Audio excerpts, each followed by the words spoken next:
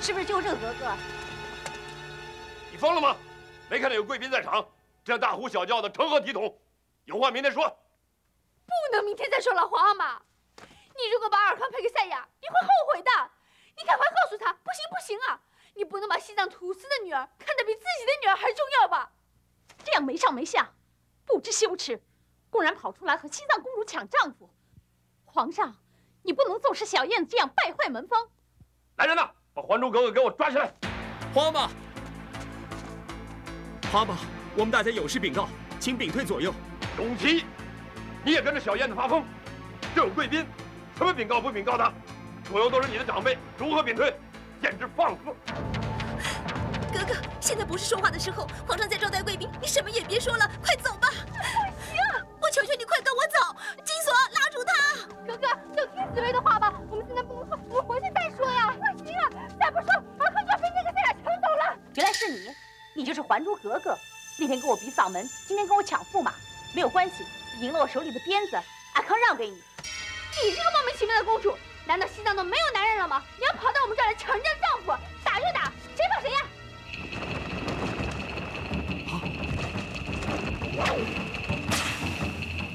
小燕子，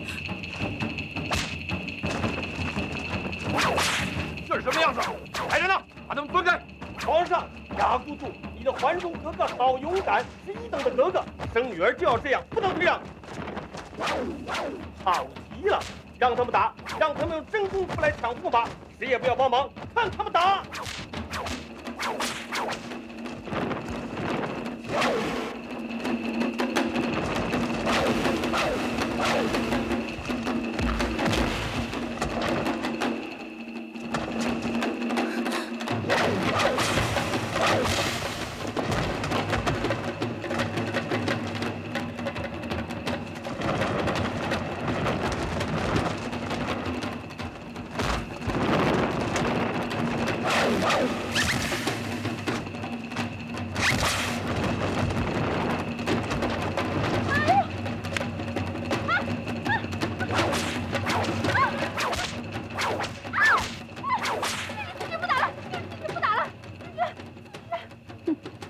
输了。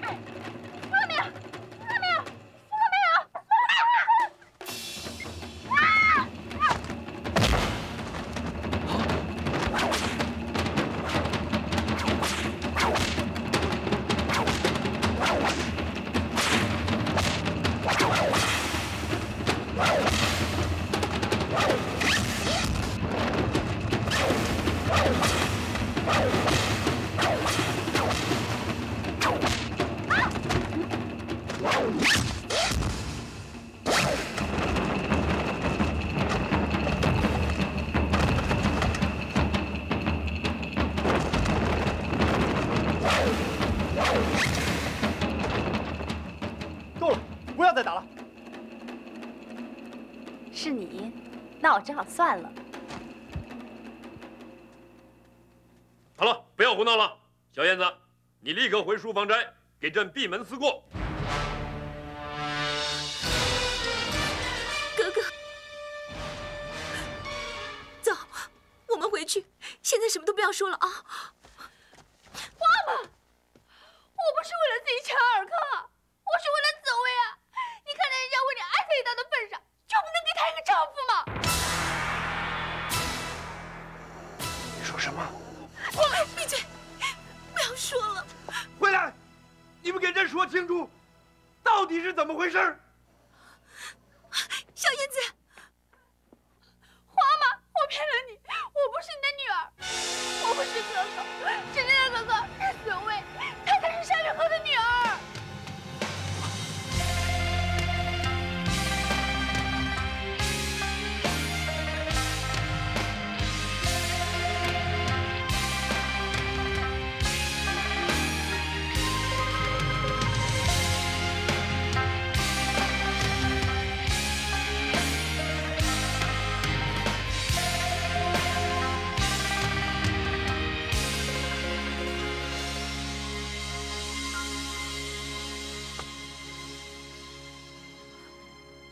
娘曾经告诉我，如果有一天我见着了我爹，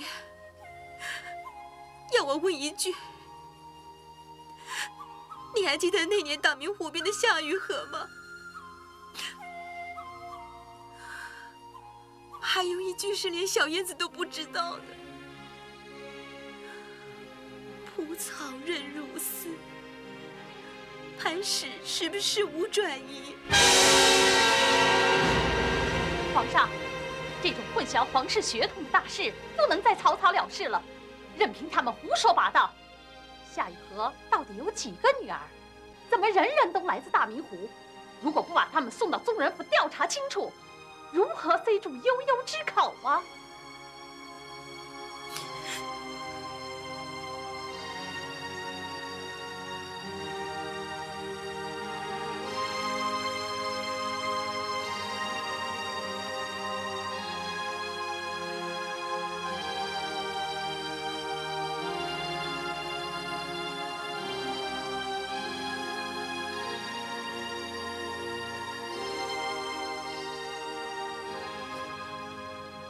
故事就是这个样子的。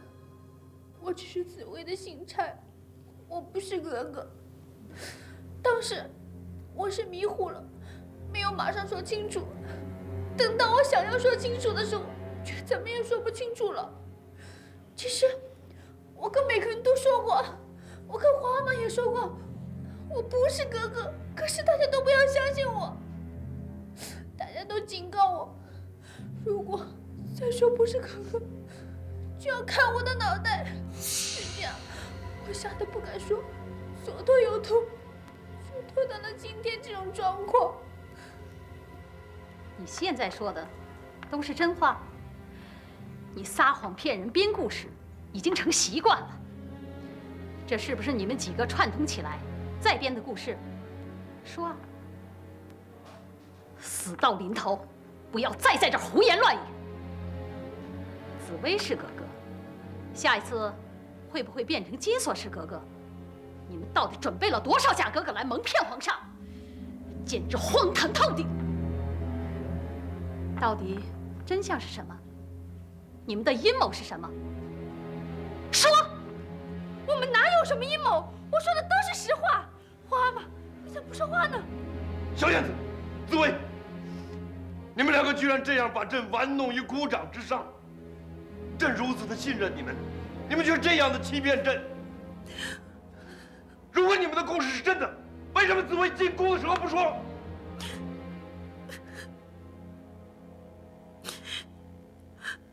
皇上，在不能确保小燕子生命以前，我怎么能说呢？虽然我好想认爹啊，但是我不能让小燕子死啊。小燕子糊里糊涂的，可是我不糊涂，我知道欺君大罪是多么严重，我没办法，我不能讲啊。但是每当您问起我娘的时候，我都曾经暗示过您啊。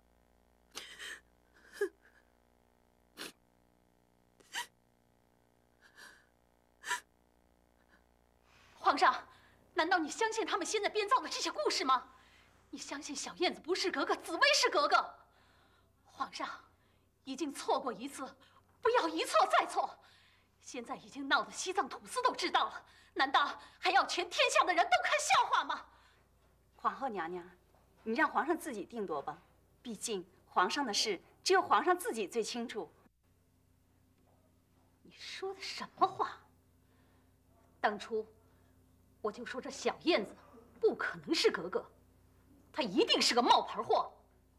可是，是谁向皇上说她的眉毛眼睛长得都像皇上？是谁力保她是龙种？今天闯下这种大祸，小燕子是死罪。这造谣生事、蒙骗皇上的人，比欺君大罪更加可恶。现在，你还要用你那3寸不烂之舌来继续迷惑皇上吗？皇阿玛，请听我说，在这个故事里，没有一个人有坏心。虽然骗了皇阿玛，可是大家都极力在让皇阿玛快乐啊。小燕子和紫薇不曾害过皇阿玛，他们两个用尽心机，都在让皇阿玛高兴啊。夫人，你们一家人早就知道秘密，为什么不说？皇上，实在是情非得已，有太多的顾忌。皇上，请听臣妾说几句话。当时我们对紫薇的身世也是半信半疑，除了把她收留在府里慢慢调查之外，不知道有什么路可走。等到小燕子偷溜出宫，两个姑娘见了面，咱们才确定了这件事情。接着，我们千辛万苦把紫薇送进宫里，让两位格格都陪伴在皇上的身边。你没有什么损失啊，而我们大家已经是用心良苦，虽然是欺君，也是爱君啊。皇上，请您仔细的想一想，我们当初发现紫薇，知道两个格格有了错误，我们原本可以杀了紫薇，保持这个永久的秘密。但是我们没有这样做，我们也可以把紫薇送到天边去，让她永远也接触不到皇上。可是我们也没有这样做，把紫薇留下，再把紫薇送进宫。这其中固然有臣的无可奈何，但是最重要的是，紫薇对皇上的一片爱心，让人无法抗拒呀！放肆！不论一家四口联合令妃做下这等瞒天过海的事，现在东窗事发还不知道悔改，口口声声还在这儿混淆视听，搅乱皇上的判断力，简直罪该万死！皇上，臣妾以前忠言逆耳，一再得罪皇上，历臣不可信赖还珠格格，皇上不信。现在，臣妾不能不再度陈词，这整个故事荒谬绝伦，皇上，你不能再被他们几个骗了。皇后说的对呀，朕不能一错再错，由着你们骗来骗去。你们的故事漏洞百出，朕一个字也不要相信。皇阿玛，你怎么能够不相信我们呢？紫薇真的是您的女儿，是您虚心遗弃的女儿呀！您可是不认我，你怎么能不认紫薇呢？皇上，想想紫薇为您挨刀的事吧，是什么力量让她用血肉之躯去挡那把刀？想想她说过的话、做过的事吧，我们一个个旁观者全部都看得清清楚楚，难道您还真的不明白吗？皇上，今天只是一个家审，臣妾以为到此为止。他们大家狼狈为奸，已经是逃不掉的事实。如何定罪，如何审判，自有宗人府去裁决。不如把他们交到宗人府关起来。皇上，您要想明白啊，福伦一家对国家屡立战功，是您最钟爱的臣子，尔康更是西藏土司选中的驸马。您不要因为一时的生气，让亲者痛，仇者快啊！令妃，你妖言惑众，现在还不住口！应该一并送去查办。都不要说了，来人呐，把紫薇和小燕子送到宗人府前关起来。不将四口暂时回府，再做定夺。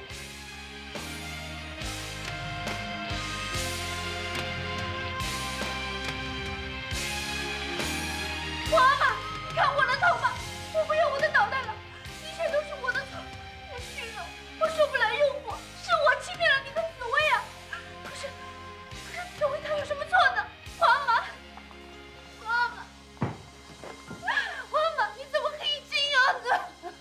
皇阿玛，你把我们两个送到宗人府，是要砍我们的头吗？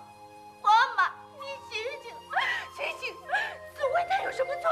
我一个人头还不够吗？来人呐，把他们两个抓起来！皇上，皇上，皇上，皇上，请三思，你敢反抗？我不管你是不是西藏土司选中的驸马，你们如此的欺上瞒下，全都死罪难逃。皇上，傅大人，父亲，尔康，尔泰，我谢谢你们对我的诸多照顾，请大家为我珍重。皇上，我可不可以再说一句话？你说。前2天，您到淑芳斋来，您说要对我论功行赏。当时我的要求就是，请您听我的故事。没想到，您对我的故事居然完全不信。但是上有天，下有地，我对皇上苍天可表，我死不足惜。我娘会在天上接我不会孤独。但是在我拔刀之前，你曾经答应过我，无论小燕子做错什么，饶她一死，君无戏言。有好多人为证的。皇上，你杀了我，放了小燕子吧。小姐，小姐，你在说什么？你怎么能用你的脑袋去换小燕子的脑袋呢？如果皇上一定要砍一个人的脑袋才能消气，那么就砍我的脑袋吧。我是个丫头，我深受夏家重恩，让我为他们2个砍我的脑袋。你饶了他们2个吧，他们没有害人，只是抢着要做皇上的女儿啊！把这个金锁一起关起来。站！皇上，好，没有任何一个人要你们的脑袋，你们不必自作聪明了。闯下这么大的祸，死罪能逃，活罪难免。不管你们的故事是真的还是假的，都要经过宗人府的调查和审判。朕不愿用自己的感觉来判断这件事儿，只怕朕的感觉也是错的。你们什么都不要说了，到牢房里彻底的悔悟吧。拉下去。皇阿玛，皇阿玛，皇阿玛，你会后悔的。你就放了紫薇，放了金锁吧，他们都是被我害的。皇阿玛，你不是说过吗？人不独亲其亲，不独子其子。你连别人的孩子都可以认，你为什么不认紫薇呢？皇阿玛，皇上，皇上，紫薇有您的诗，有您的话，骨子里流的是您的血啊！难道你要让夏雨荷在人间的时候哭不停，在地底下以后还哭不停吗？金锁，小燕子，你们都省省力气吧，有我陪你们作伴，不好吗？我们有福同享，有难同当啊！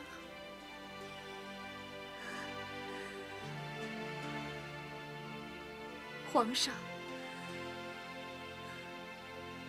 您的心那么高高在上，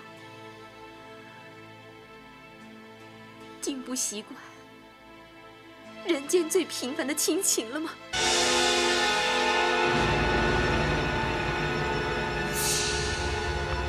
拉下去，全都拉下去！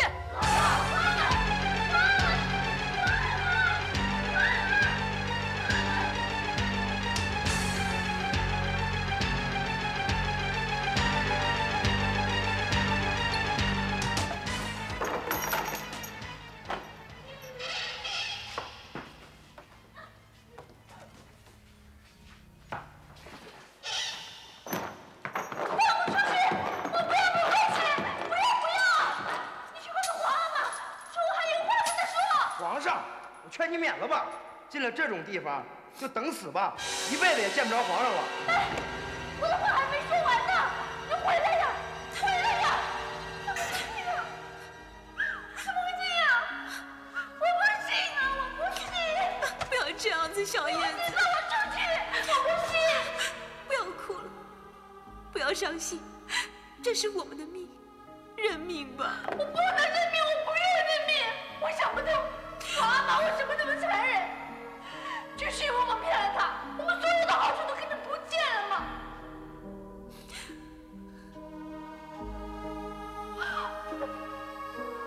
都是我害了你们！你们都说今天身体不好，什么都不能说。我面不经血，我就是气，就是毛躁。我害了你，你害了君所，是我。最最沉不住气的就是我。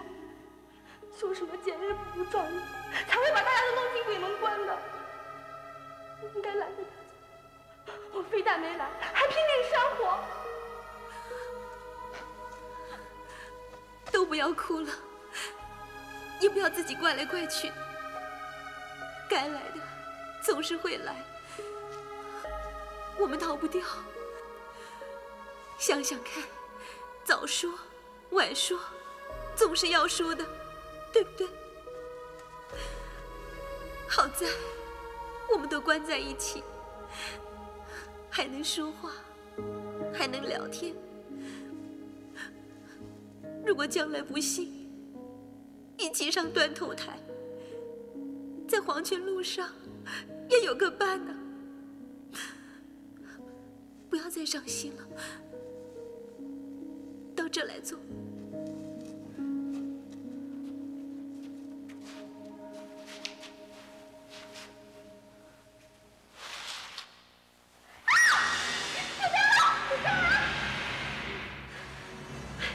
真倒霉的时候，连蟑螂也欺负。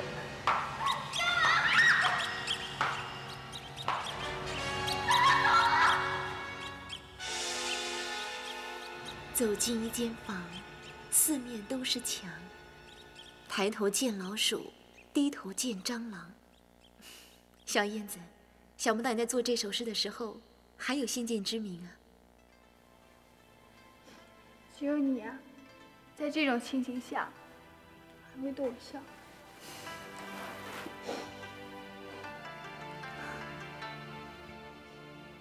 皇阿玛，你是那样威武，那样慈爱，为什么到了今天会变成这个样子呢？在围场上第一次看到你，你在我的眼里就像一个神。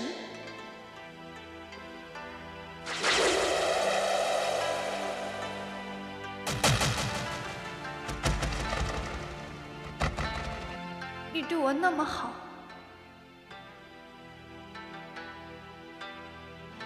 带我去祭天酬神，为了我和皇后争吵，又带我去微服出巡。在我心里，我根本一直就把你看成亲爹一样啊。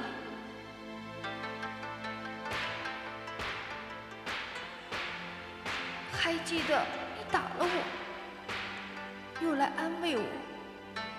那时我真的好感动，我幸福的可以死掉。哦不，我不是真的想死啊。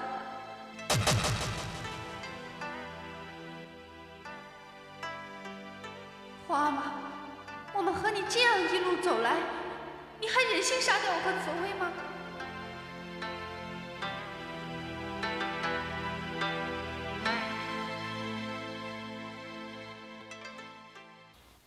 你们大家听我说，此时此刻最忌讳的就是手忙脚乱、病急乱投医。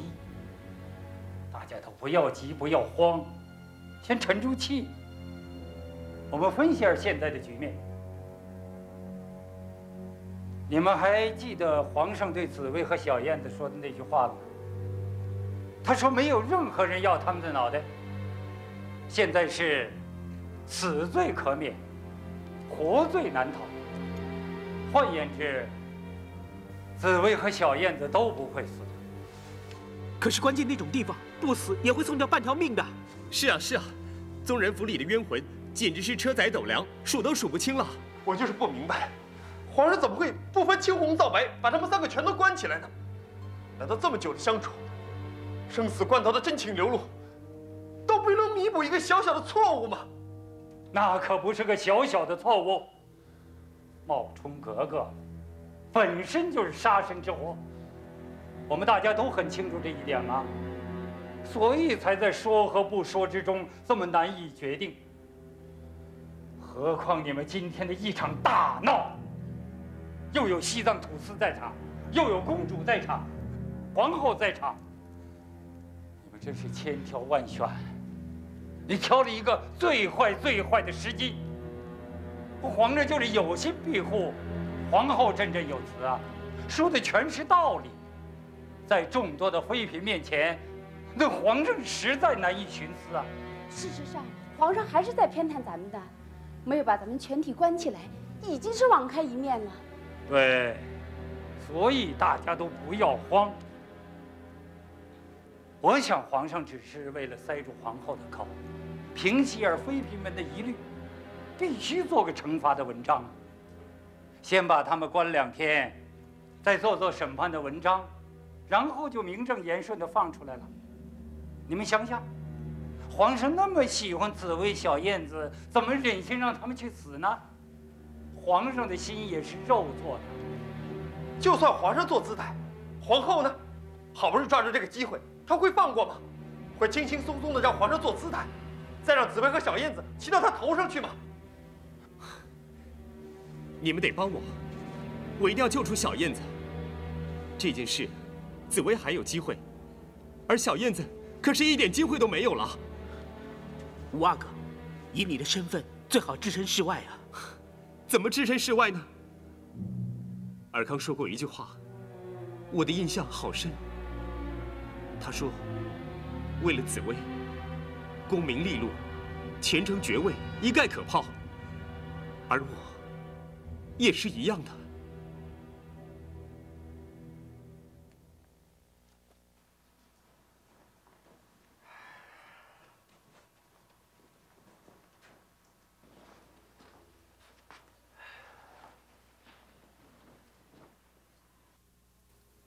皇上，您心里有气，您就说吧，不要一直憋着。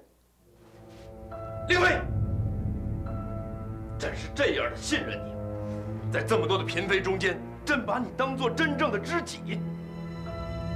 即使皇后百般的猜忌你，朕明着袒护，暗着袒护，就是袒护定了你，而你却联合福伦一家这样的欺骗朕，你让朕闹了这么大一个笑话。以后在众多的嫔妃中间，你怎么自处？怎么自圆其说？皇上，您错怪臣妾了。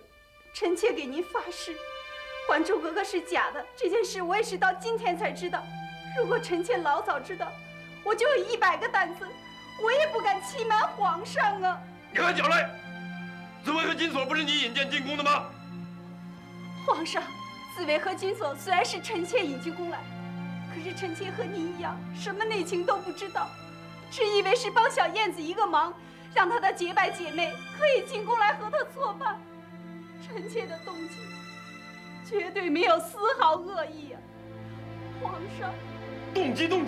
你们现在每个人都来跟朕谈动机，好像你们每个人的动机都是好的，都是没错的，都是情有可原的。可是你们却让朕陷入这样的困境。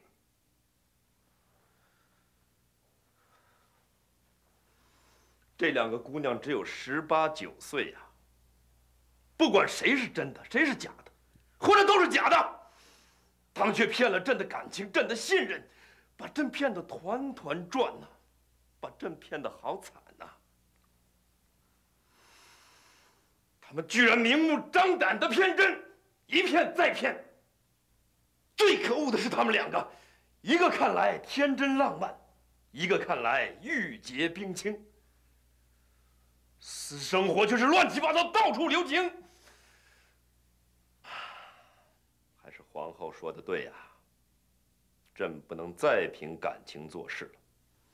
如果朕不治他们，实在难解心头之恨呢。让他们到宗人府的大牢里去尝尝做格格的滋味吧。皇阿玛，皇上，今天我和尔康跪在这儿，为我们2个深爱的女子请命。自从出巡以来，我相信皇阿玛已经看得非常清楚了。我和小燕子、尔康和紫薇，都早已生死相许，情不自禁了。请皇阿玛看在他们两个的好处上，原谅他们的错，放他们出来吧。生死相许，情不自禁。你们两个竟然敢跟朕说这8个字，在宫廷中女子的操守是何等的重要，你们不知道吗？以前皇后就曾提醒过朕，说你们在淑芳斋花天酒地，秽乱宫廷，是朕有心偏袒你们，没有听进去。今天你们居然堂而皇之的来跟朕说，你们已经生死相许。小燕子和紫薇本来只有欺君之罪，现在再加上淫乱之罪，你们说是可以饶恕的吗？皇上，首先我一定要让您了解，我和紫薇、五阿哥和小燕子，我们发乎情，止乎礼，绝对没有做出越礼的事来。两个姑娘都洁身自好，玉洁冰清，怎样也不能说她们淫乱呐。玉洁冰清，哼，会谈情说爱、私定终身，还说什么玉洁冰清？皇上，这个情字本来就不是礼法所能控制的。如果处处讲理，处处讲法，处处讲规矩，处处讲操守，皇上，那么整个这个《还珠格格》的故事就没有了，没有小燕子误认，没有紫薇的存在，也没有我跟五阿哥的痛苦和无奈了。放肆！你的意思是说，这些错误都是朕的错？皇上，您也曾年轻过，您也曾情不自禁过，您的情不自禁，造成了今天两个无辜的姑娘关在大牢里，呼天不应，叫地不灵。他们最大的错误不是撒谎，我们一生谁不在撒谎中度过？他们最大的错误是千方百计要认爹呀，皇上！错认格格并没有什么了不起，错杀格格才是终身的遗憾呐！二哥，你好大的胆子，居然敢公然的指责朕！今天要不是赛亚选中了你，朕一定重重的办你！皇上，臣不能娶赛亚公主。你敢抗旨？皇阿玛，尔康是情有独钟啊！如果奉旨娶赛亚，不是欺骗赛亚吗？难道欺君是大罪，欺人就无罪了吗？皇阿玛，虽然您贵为皇上，你也不能勉强尔康去履行一个欺骗的婚姻呐！大胆！你们两个是要朕摘了你们脑袋才满意吗？滚出去！小燕子和紫薇的事是朕自己的事，朕要怎么发落就怎么发落，谁也不许求情。你们如果再不收敛，朕就滴血治罪，绝不饶恕。滚！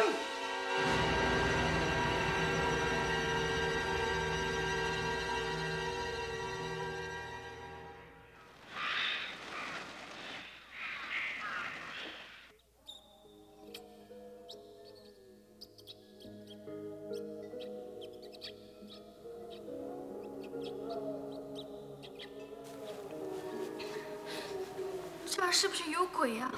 我好像听到鬼在哭。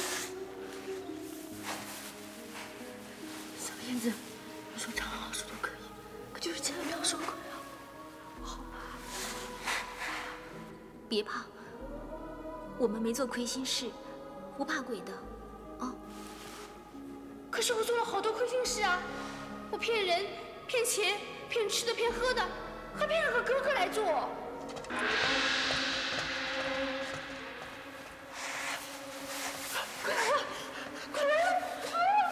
好多脚步，好多鬼啊！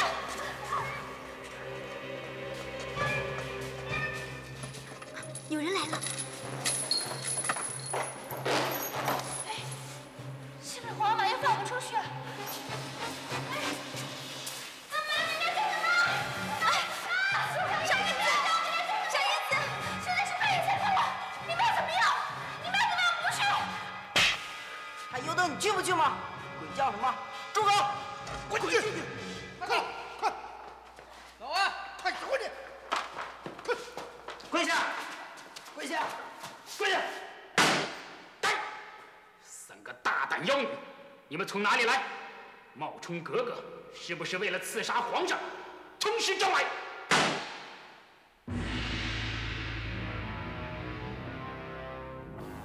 哎，是那个太常寺的梁大人。小燕子，我们碰到老朋友了。他还活着？我还以为皇阿玛早把他处死了呢。他没死，居然还调到宗人府来了。看样子啊，皇上还来不及杀他。大家心里有数。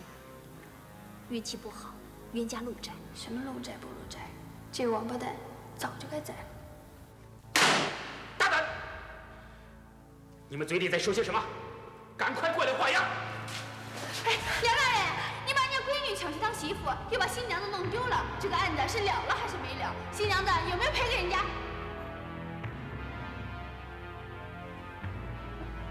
是你们三个呀！哼，不用审了。这三个女贼偷了我家，大闹婚礼，劫走我家的新娘，这笔账我还没跟你们算呢。现在居然又混到皇宫里去，欺骗皇上！来，给我打，给我重重的打！是。你给我！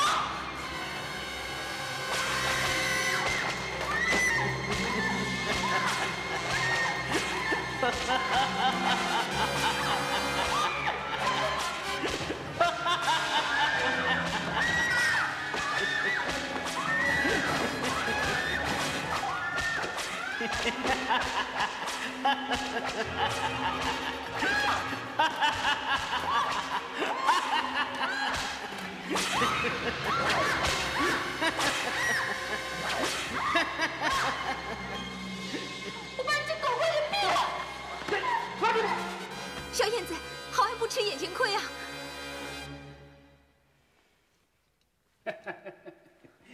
这才像话。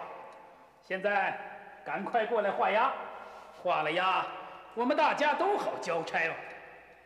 半夜3更，我也没时间跟你们耗着。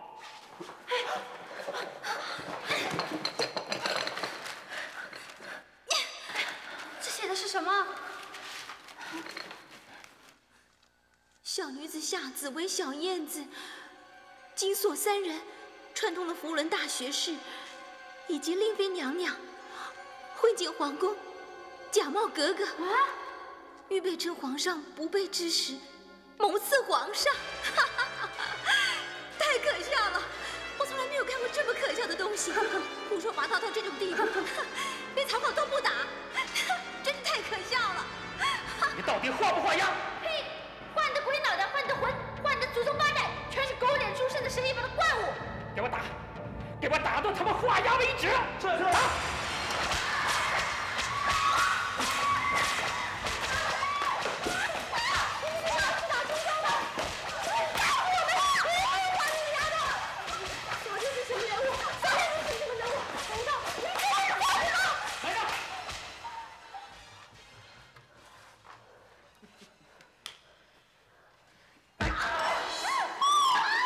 我倒要看看你们是什么人物，能撒豆成兵吗？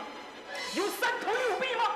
我们什么都没有，就只有一股正气。不论你怎么打，不画押就是不画押，死也不画押。来，给我捉起他们的手来，画个符号就可以了。好了好了，我画。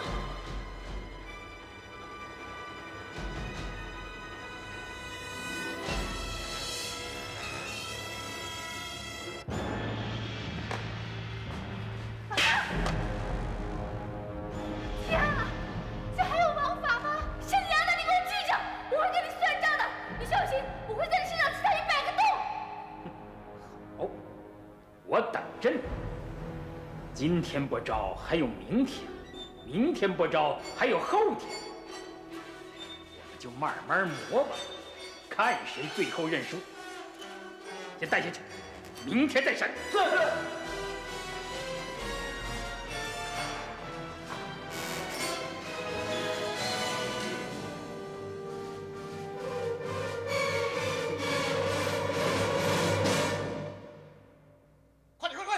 快走！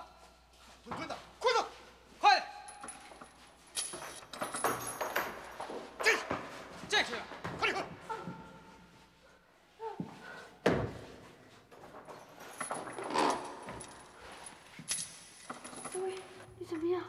挺得住吗？我还好，你放心。我怎么能放心呢？我急死了，后悔死了。别哭，让我们都省一点力气，不要哭。我想，天无绝人之路的。什么天什么路？我们已经一点路都没有了。我不明白，皇上为什么会把我们关到这个地方来？难道真的不要你们2个了吗？你听他来书房站，那么和气，那么温柔，口口声声说要给小姐赏赐，为什么现在会这么狠心呢？你们出巡回来，还赏各种菜给我们吃，许我们没上没下。那个体贴温柔的皇上，现在在哪里啊？是啊，那个皇阿玛现在在哪里呀？他在想着我们呢。他不晓得我们现在的情况这么惨，这不是他的本意，不可能是他的本意。那张公状摆明了要把我们福家还有令妃娘娘一网打尽。你们想想也知道这是怎么回事。让我们勇敢一点，等皇上想明白了，或者就会来救我们了。他会吗？你还相信他吗？我不是相信他，我是相信人间的至情至爱。让我们靠在一起，彼此给彼此安慰，彼此给彼此温暖。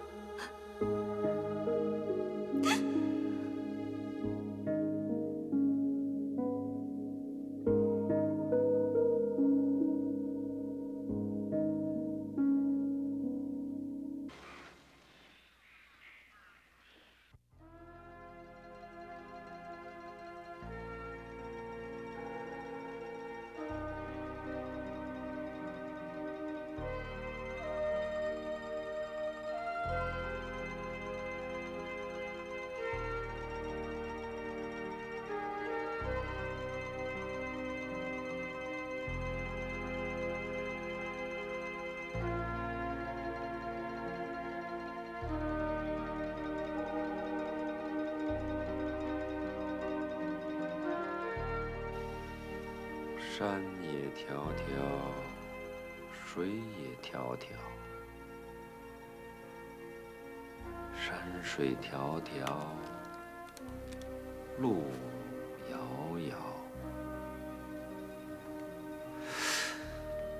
盼过昨宵，又盼今朝，盼来盼去，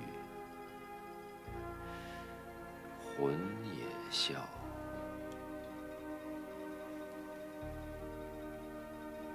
梦也渺渺，人也渺渺。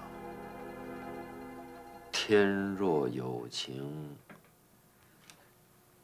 天也老。你爹怎么样？我爹，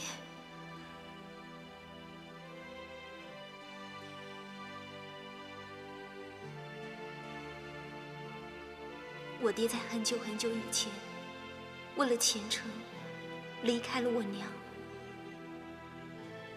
一去就没消息了。皇阿玛，我跟你老实招了吧，我根本不是格格，你就放了我吧。我娘说，等了一辈子，恨了一辈子，想了一辈子，怨了一辈子，可是仍然感激上苍，让他有这个可等、可恨、可想、可怨的人，否则生命会像一口枯井，了无生趣。皇阿玛，你也收她当个义女吧。你以为收个义女是很简单的事，是不是？说话总是不经过大脑。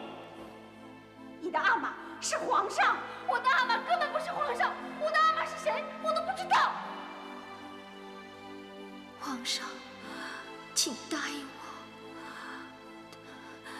将来不论小燕子做错了什么，请饶她不死。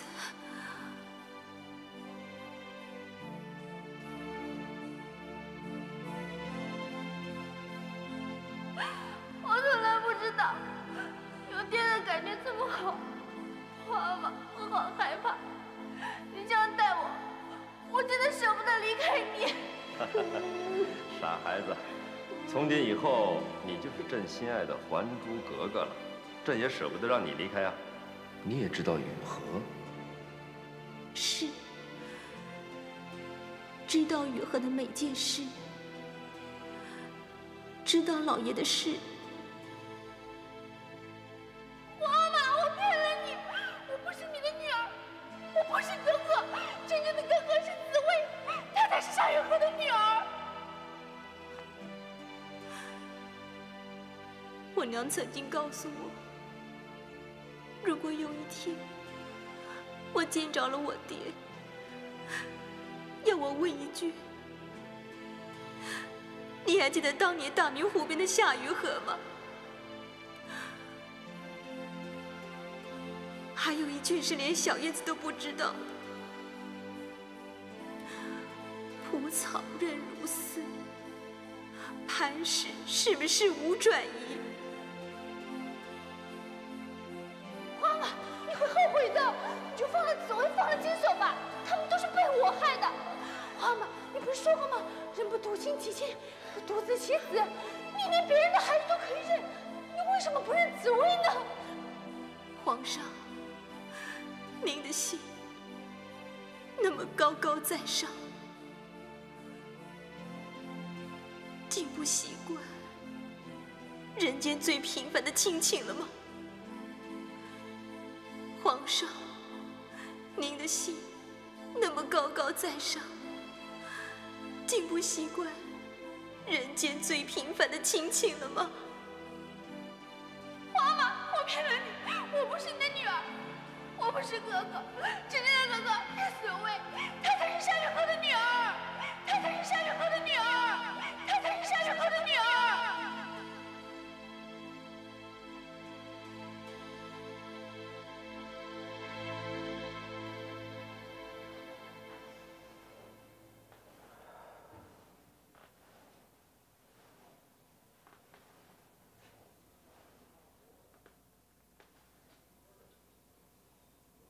皇上，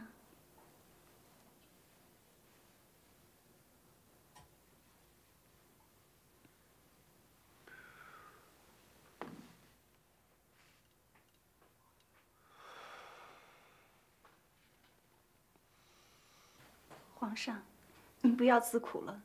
当初错认格格，确实是臣妾的错误，您罚我吧。怎么罚？罚你还是罚朕？尔康的一句话说对了，这都是朕的错。当时对雨禾的情不自禁，造成了今天的全部故事。如果有人要对这故事承担什么，那是朕，不是那两个丫头。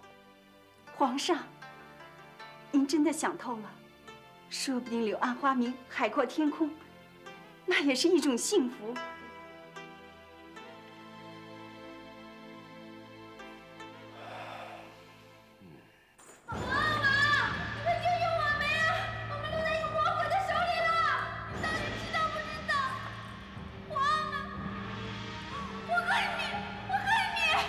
小燕子，忍耐一下，要对付我们的绝对不是皇上。小姐，看他庙宇被弄死了，我们该怎么办啊？金锁，小燕子，大家勇敢一点，不能同年同月同日生，可以同年同月同日死啊！这也是我们的福气。不要哭，不要怕，让我们死得有骨气一点。是，金锁，我们真得气。是，我们过奈何桥的时候，不要喝孟婆汤。什么是奈何桥？什么是孟婆汤啊？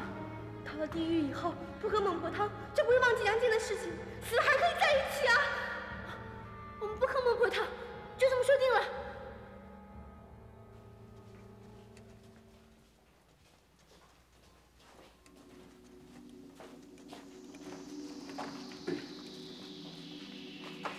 好了，我们再开始。今天你们3个准备好了没有？要不要画押？不画，说什么都不画，要杀要打，悉听尊便，就是不画。画你这个梁乌龟，画你被几千斤的大石头压着，画你这只梁乌龟被压得头破血流，无胃口碎了一地。画一个祖宗八代都是什么？猪头蛇尾。你们3个欠打，给我打，给我重重的打！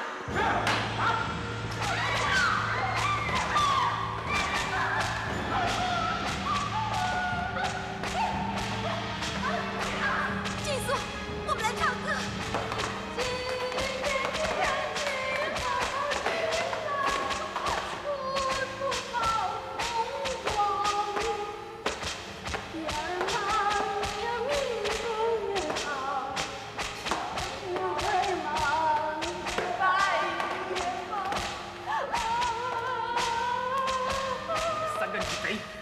死到临头还不知道悔改，赶快画押！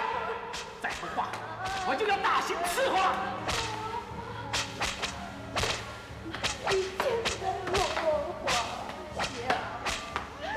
不要敬酒言之罚酒，赶快画！来呀，叫他们画押！画押！不要松绑，打！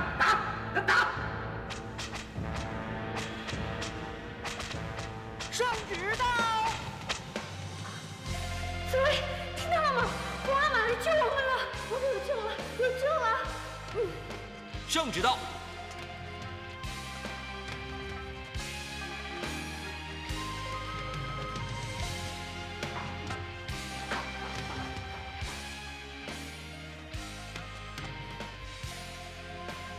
皇上有命，立刻带小燕子、紫薇、金锁3人进宫，不得有误。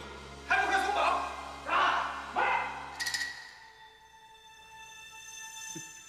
我要看看这张圣旨。你们动用私刑，好大的狗胆！拿命来！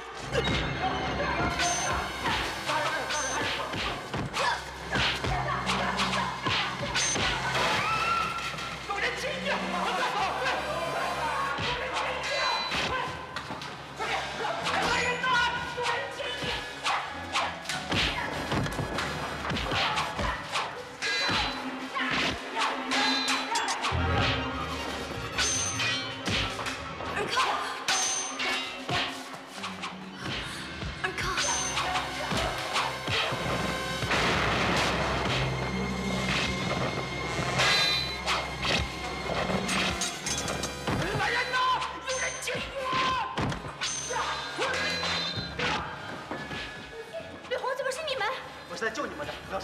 杀出去！快走，马车在外面等着。来人呐！快来呀！有人劫狱了！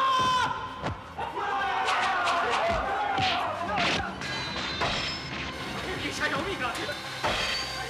饶命啊！饶命啊！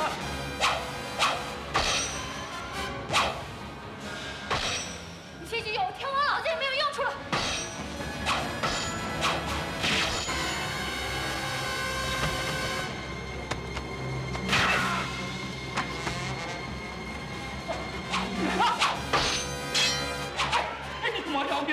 饶命！小的是无辜，不值得女王安葬和宝刀啊！你这个孬种，我要在你身上刺100个洞！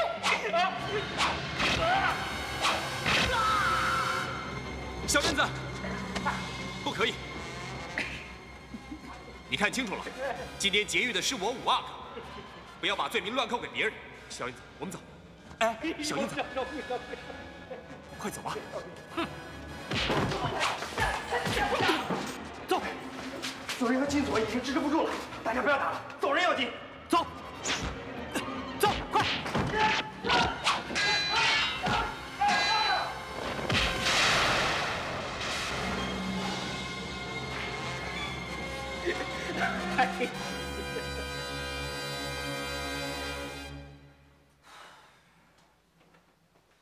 关于《还珠格格》，整个的事件真是让人泄气极了。 现在朕已经把小燕子和紫薇押在宗人府的大牢里。虽然他们2个都异口同声地说紫薇是格格，朕不知道还能不能信任他们了。朕紧急召见各位贤卿入宫，就是希望听听你们的看法。福伦对整个的案情最清楚，小兰负横恶敏，你们都随同一道出巡。到底这两个丫头，朕应该怎么处置才恰当呢？臣斗胆说出心里的看法。这本是皇上的家事，不论皇上如何处置，都不要顾虑大家的看法。还珠格格虽然有欺君之罪，但是她的天性使然，她的淘气，皇上最是清楚。所谓王法，也得兼顾人情。还珠格格入宫以来，常常让皇上开怀大笑，功过可以相抵，实在罪不至死。那紫薇呢？紫薇姑娘在皇上微服出巡时，随着皇上左右，任劳任怨，让人感动不已。至于遇刺的时候奋不顾身，更不是常人所能做到。当时带给臣的震撼就非常强烈。现在想来，才恍然大悟，所谓本能，大概就是妇女天性吧。皇上自己应该比任何人都清楚啊。皇上，一本好书看到最后一页，虽然因为和自己预期的结局有点不同，难免有些惆怅。但是好书就是好书，换个角度去看，却更是回味无穷啊！两位格格天真浪漫，温柔可人，是皇上的福气，何不以宽大的胸怀原谅他们小小的过错，享受他们的天伦之爱呢？是啊，朕也一直觉得他们两个亲切的像朕的两只手，一左一右是朕的身体的一部分。和朕密不可分呢，真的假的又怎么样呢？最可贵的是那一片真心呐。皇上，紫薇姑娘自从身负重伤，始终不曾完全康复。宗人府那个监狱阴暗潮湿，恐怕也不宜久留啊。如果皇上开恩，可不可以放他们两个出来？皇上，可怜两位格格身子柔弱，尤其是紫薇姑娘大病初愈，怎么能经得起牢里的折腾呢？各位贤卿，随朕出宫走一趟吧，去宗人府亲自释放那两个丫头吧。是，遵旨。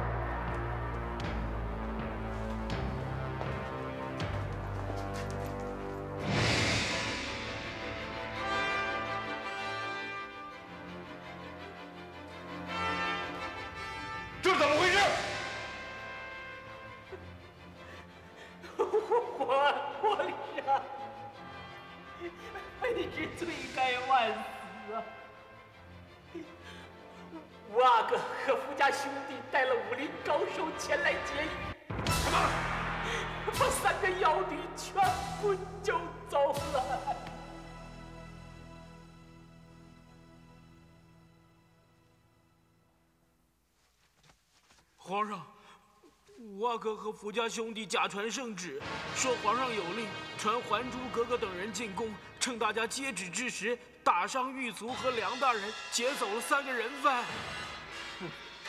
假传圣旨，打伤朝廷重臣，劫走人犯，简直胆大包天，符合恶民。臣在，马上带人把他们给我抓回来。臣请旨，捉拿头犯。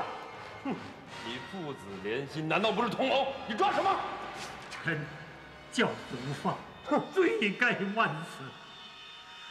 但是绝对不是同谋。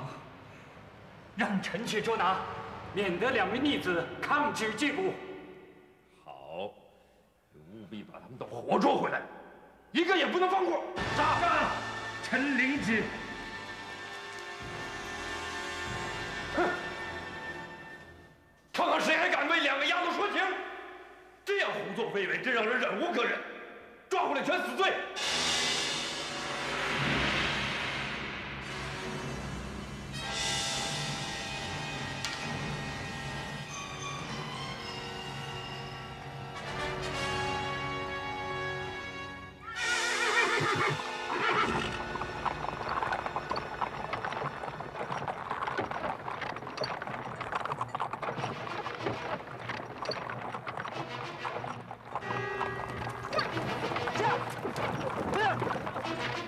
想到你们来劫狱，我还以为真的圣旨到了呢。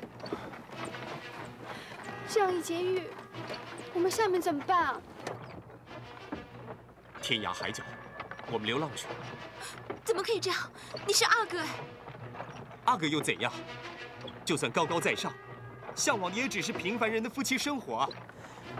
我阿哥，有你这句话就够了。可是我不能怪罪皇阿玛最宠爱的儿子，这样太对不起皇阿玛了。你一定要回去啊！你呢？预备也不要家了吗？正是，决心劫狱，就义无反顾了。那你阿玛怎么办？皇上会气死的。不要再管皇上了，那么心狠手辣，自己的骨肉可以关进大牢，私刑审判，受尽折磨，不值得你再为他付出了。可是你的父母会被牵连的，不能这样做。紫薇，小燕子，你们放心，我送你们一程，就把你们交给柳青、柳红，他们是你们的哥们，会保护你们直奔济南，重新开始生活。我回宫里去见皇上，阿玛和额娘由我伺候，我哥和五阿哥从此就交给你们了。那万一皇上大发雷霆怎么办？那就是要头一颗，要命一条了。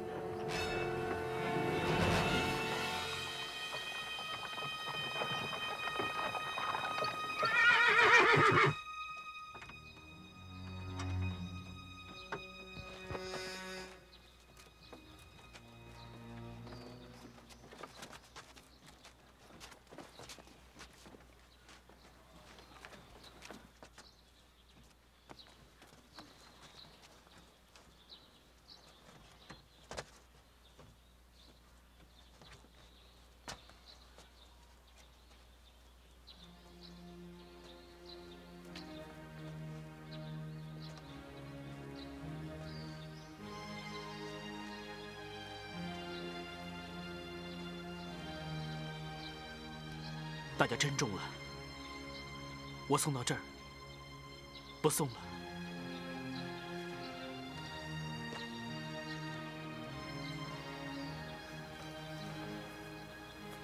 二太，真没想到，兜了一个大圈子，还是走到了这一步。从今以后，对阿玛尽孝，对皇上尽忠，就都是你的责任了。我不知道该对你说什么。有你这样一个弟弟，是我一生的骄傲。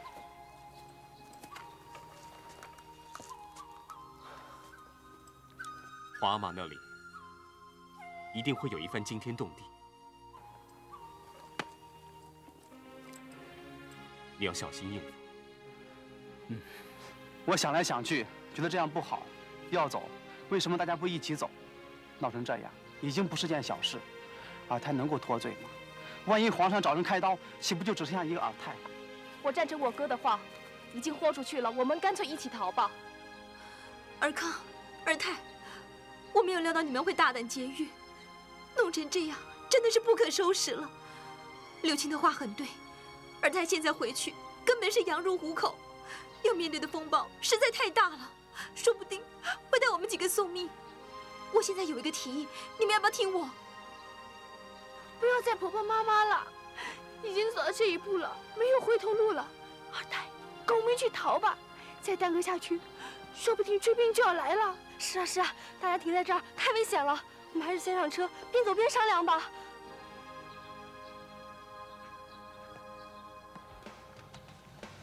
你们走，不要再迟疑了。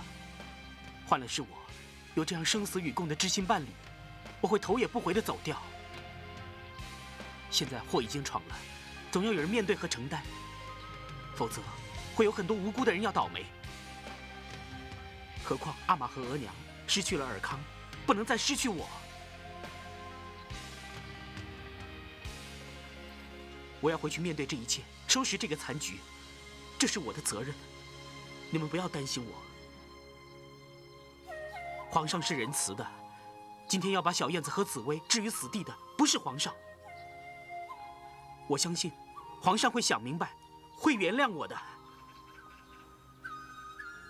再见了，我们后会有期。二太，你不要走，我还有话要说。尔康，我们一起走。二太有一句话说得很对，皇上是仁慈的，让我们一起回去面对他，我们去自首，去认错。劫狱是情迫无奈啊，皇上他会听的，他从来没说过要我们死啊。如果二太有什么，我永远不会原谅我自己，我会活得好痛苦，我根本不能活。我也是。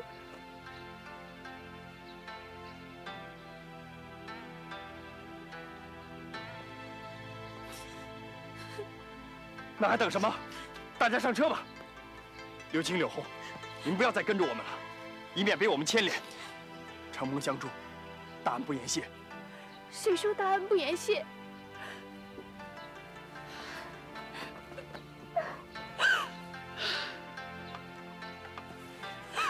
我谢你，谢你100次、1000次、10000次。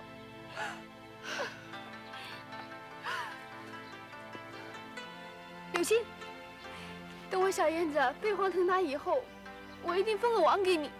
小燕子无戏言啊！好不容易劫狱成功了，你们还要回去？难道你们都疯了吗？皇上一生气，说定把你们全体斩了。人要活得坦荡荡，要活得心安理得。如果我们的生命建筑在尔太、阿玛、额娘的痛苦里，我们活得还有价值吗？还有意义吗？我们还活得下去吗？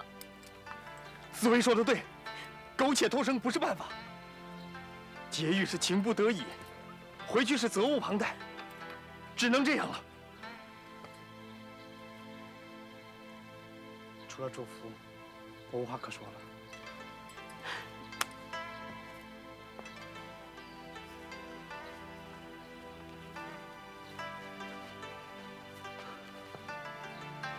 大家珍重，后会有期。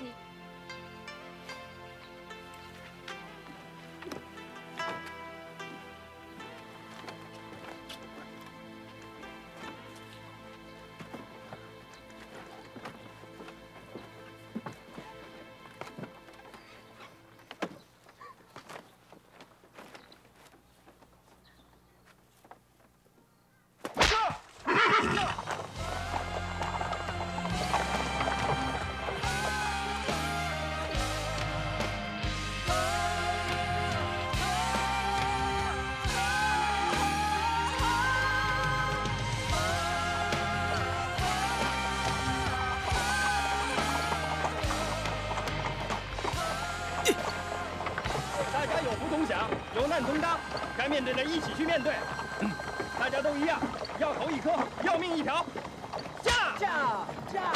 驾！当时间停住，日夜不分，天地万物化为虚有，我还是不能和你分手，不能和你分手，你的温柔是我今生最大的守候。福伦啊，你有没有谱？我们到什么地方去找啊？直接去济南，应该没错。城外现在只有一条路，到了前面路口，大家最好分道追捕。福伦啊，不瞒你说，除非你知道内幕啊，要不然我们这次追捕就是大海里捞针呐。他们四面八方，什么地方都能去啊。我真的不知道内幕，我只想把我那2个逆子掐死。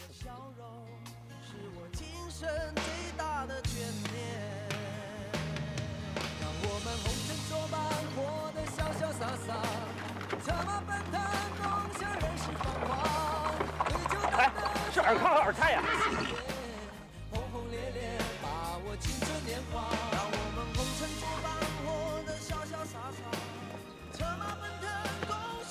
阿玛，让您受累了，我们正快马加鞭，准备回宫去见皇上。